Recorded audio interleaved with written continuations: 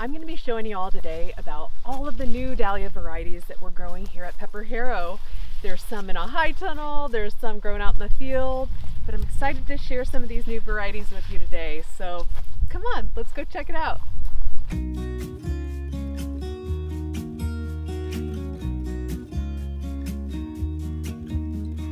I've been feeling so small, watch the clock ticking off the wall. Tonight I'm letting it go. Spend my coin for sure. I'm gonna be myself, or I could be someone else. No one's stopping me now. I'm gonna skip my break. The first one I'm gonna talk about, it's Bloomquist Tory P. One of the best blush varieties that I added this year, and it's one that I lost my tubers during the tornado, and somebody contacted me, had some extra ones, and I was able to buy them from him. And now I have almost an entire row of Bloomquist Tory P. So this is one that we'll definitely have for sale in our tuber shop, and I'll also be doing propagated cuttings and selling those online too. I don't know, probably around March, April time frame.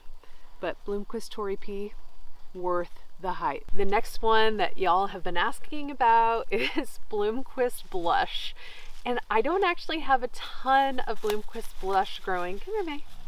I don't have a ton of Bloomquist Blush growing, but I have a few. I'm gonna try to build a little bit more stock of this one, but you can see how gorgeous it is, and it's a real popular one that we are growing this year, and I just need to build up a little bit of stock of it, but it's a winner for sure. I better show you a close-up of it. The next one is Aitara Diadem. Aitara? What do you think? Atari. That's what you said. It's not that. It's a new one that I added this year, and we don't usually like the bicolor coloring in this, but it has been a favorite with customers. Our employees liked it. It has a really pretty color. The only thing I did notice is we have a few sports. So this is a sport of that same dahlia tuber. And if y'all know what a sport is, it's when it shoots off a different color. It means it's a little bit unstable. And you can see it does have a little bit of the white. It's trying to be bicolored, but it didn't quite make it. So for sports, I can't decide if I'm gonna end up pulling these out. Adam says pull all of the sports out because he likes the dahlia tubers that stay true to color, but I'm like, this is perfect for wine. Our florists would really love it. I want to keep it. Either way, it's really beautiful. This beauty is Bloomquist Compare, and it might be up there on my new favorite list of blush dahlias. And I have almost an entire row of Bloomquist Compare, so this is definitely one that we're going to be adding to our tuber shop this year.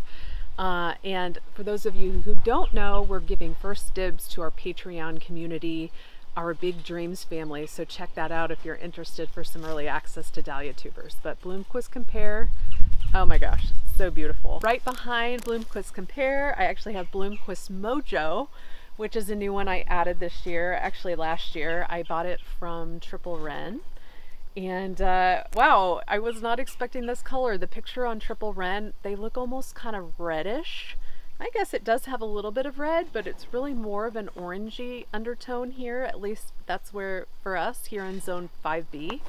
Sometimes by zone the colors vary a little bit in the dahlias that you grow, but here it has red, but a nice warm orange undertone, but it's a really beautiful color. This is KA's Snow Joe, and it's just a white dahlia, but I love how the petals are formed. I love how big the head size is. It's really, really beautiful. This is KA's Bella Luna, and I did confuse it with KA's Snow Joe. I love all KA's varieties, and if you don't know what KA's varieties are, KA stands for Christina Albrecht from Santa Cruz Dahlias, and she is the hybridizer of those particular varieties. So if you ever hear me say KA's, it's Christine from Santa Cruz Dahlias. Y'all went a little crazy last year when I showed you Hollyhill Pinkie. But I have Hollyhill Pinkie again, thanks to some nice hookups from some dahlia growing friends who sent me tubers. Hollyhill Pinkie was another one of those that I lost in the tornado, but luckily my grower friends came around me and helped support me, and I now have Hollyhill Pinkie again. It is so beautiful, but I just realized how much Hollyhill Pinkie actually looks like Sefton Silvertop. White and pink variegation in here, and the little pops of hot pink. So gorgeous. This is Dikara Superb, and Dikara Superb is a new one. I actually think this might be a UK variety. I'm not sure, you guys are gonna have to correct me if I'm wrong on that, but Dikara Superb is a new dahlia that I'm growing this year. It's a little bit smaller for the size of the head, but the color is kind of this amazing peachy, I don't know, I don't even know what color it is. Like very heavy on the peach, but the color is so unique and beautiful. It kind of has maybe like a mauve on the center. I was gonna say it's a mauvey peach. Oh, again, I'm obsessed. I love it so much, and it has been blooming since day one. And if y'all have been following me, you know that these dahlia tubers were not put in the ground until July 20th. So the fact this thing has been blooming so much is absolutely incredible. It shows that what a good bloomer and performer it is in the garden. When we wake, hear the birds and see the sun. Side by side our fears are done. Oh, the good times just begun. This is Normandie Wedding Day. It is one that I don't think you would like, Adam. I mean, you don't really like the cactus form. Yeah. But Normandie Wedding Day, I absolutely adore it because it has this white tone and then it has that blushy center. It's kind of a unique look with this cactus. We don't grow a lot of cactus varieties here, and it breaks up, like if I'm using a lot of ball shapes of dahlias, it breaks up the shape a little bit. I have something a little different to work with, which I really love. It looks so unique and gorgeous. So I'm curious, do you guys like Normandie Wedding Day? Comment below. It's one that I think is worth adding into the garden, and another one that another grower hooked me up with this year that I wouldn't have grown this otherwise, but I'm glad I did because it's absolutely incredible. I'm not a big fan because it looks like a bad hair day. How dare you? Listen. This is Clearview Lila, and I don't know. I'm not a big fan of the lavender, but the form and the dahlia itself is really beautiful. But I don't know. I don't know if I'll keep Clearview Lila or not, but it was really fun to watch it growing. Over here, we actually have Westerton Ella Grace. Pull that off so you can see the bloom a little bit better. This is Westerton Ella Grace. And wow, it has a lot of lavender in it too, but this is a bloom I absolutely love, and you can see how beautifully it's performing. This is end of season. We're getting ready to dig our dahlias up. We have actually a frost coming this weekend. So at this point, we're just cataloging and marking all of them on where they are, and then we'll start digging them up. This is Sylvia Craig Hunter, and Sylvia Craig Hunter has an enormous bloom with the most gorgeous kind of rust colored orange, kind of more of a muted orange. Sylvia Craig Hunter, absolutely gorgeous, and I think it's one of Adam's favorites that we grew for some of the new dahlia varieties. It's a beauty. She's a beauty, Clark. So good. Growing right next to Sylvia Craig Hunter, and the row beside it is BJ's Dusty Rose. And we kind of get some different colors with BJ's Dusty Rose, but this is one of the color variations that we get. We can show you some. They kind of vary from this darker pink to lighter pink. You can kind of pass it off sometimes as blush, especially as the bloom ages, but I love BJ's Dusty Rose, and I think the shape is really incredible. This is Clearview Janae, and if all of you have not grown Clearview Janae, I highly recommend it. You can see how tall and straight it is. The stems are really thinner. They're thin and easy to use. Thin but sturdy. See, sometimes they can be too thin where they're kind of floppy, but these are tall, sturdy stems. Clearview Janae is the perfect dahlia for cutting and using in bouquets.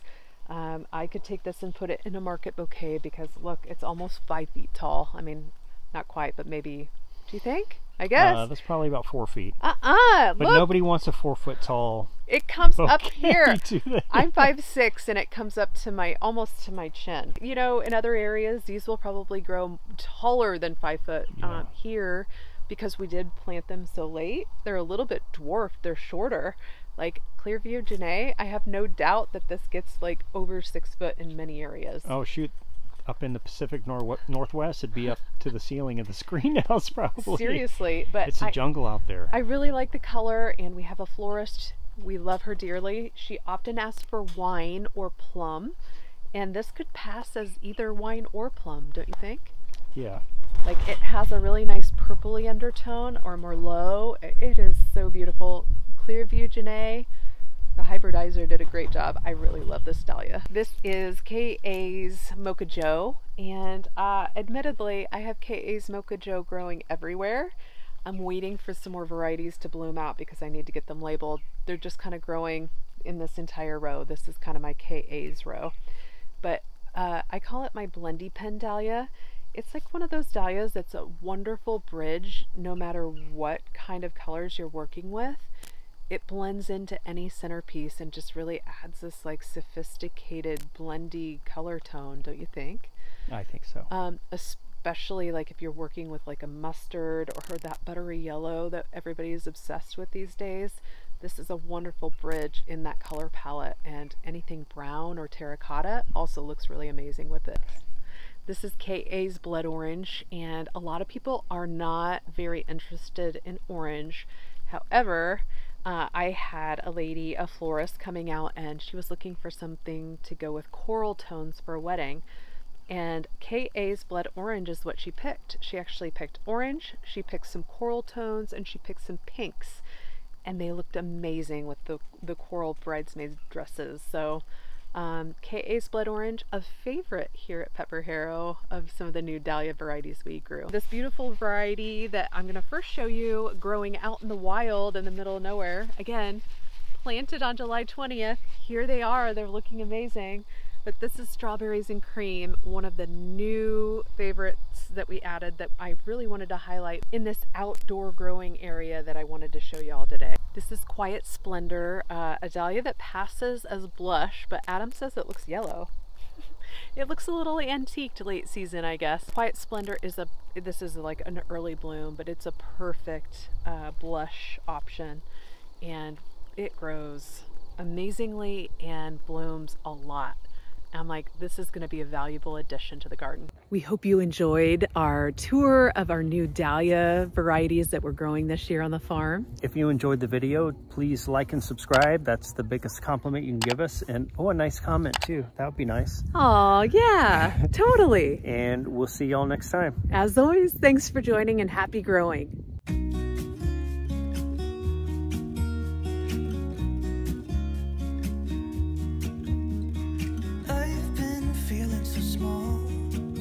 The clock ticking off the wall, but tonight I'm letting it go. Spent my coin for sure. I'm gonna be myself, or I could be someone else. No one's stopping me now. I'm gonna skip my breaks, I'm gonna make mistakes. I just wanna feel alive. It's just what I do when I'm out, so try not to hold me down. Feel alive when I'm in this town. Look at these beautiful stars. I wanna drive a faster car. Nothing can break me, no, nothing can break me. Try not to hold me down. Feel alive when I'm in this town. Look at these beautiful stars. I wanna take a trip to Mars. Nothing can break me, no, nothing can break me.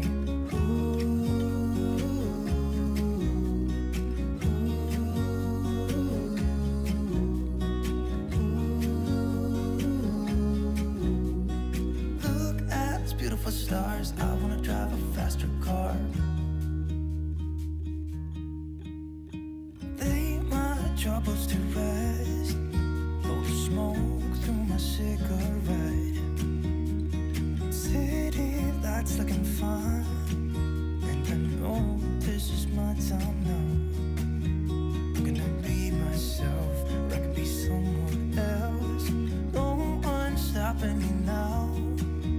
I'm gonna skip my breaks, I'm gonna make mistakes. I just wanna feel alive. just what I do when I'm out. So try not to hold me down. Feel alive when I'm in this town. Look at these beautiful stars. I wanna drive a faster car. Nothing can break me, no, nothing can break me. Try not to hold me down. Feel alive when I'm in this town. Look at these beautiful stars. I wanna take a trip to Mars. Nothing can break me, no, nothing can break me.